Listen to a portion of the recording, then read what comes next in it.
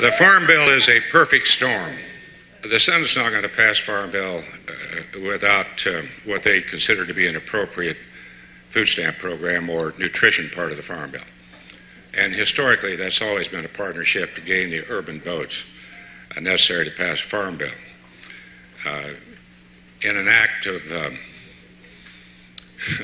you have to do what you have to do, the House separated that, and that's now separate from the Farm Bill. And also the 1949 Act, don't forget that.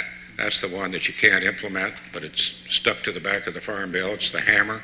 So we took away the hammer, and we took away, I could say lollipop, but that's going to get me in trouble. Don't write that down. And,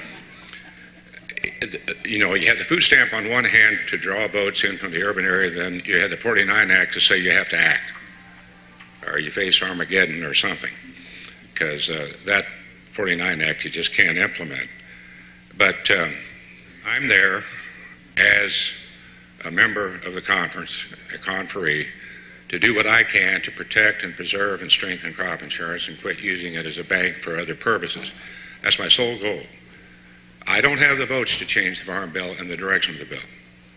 I'm upset, that's a mild word for it, with the direction of the Farm Bill. I do not want to go back down the road where farmers plant for the government as opposed to, and getting into WTO hot water, as opposed to planting for the market, with appropriate safeguards or safety net like crop insurance. But having said that, I've made that speech over and over again in committee. I did not on the floor of the Senate. I just thought, okay, let's just get this bill done. Farmers and ranchers and everybody up and down Main Street, all their lenders need a bill. We need certainty. So that's my goal. We'll get the bill. Rest assured, with your help, we'll live to fight another day, and we'll try to make this Farm Bill more market-oriented as we go down the road.